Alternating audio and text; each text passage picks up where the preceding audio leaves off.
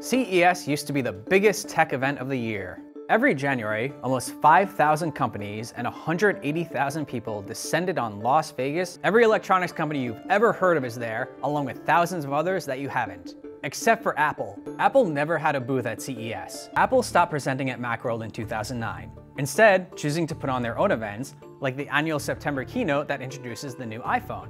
Meanwhile, other companies continue to debut their new products for the year at CES. And that began to become a problem.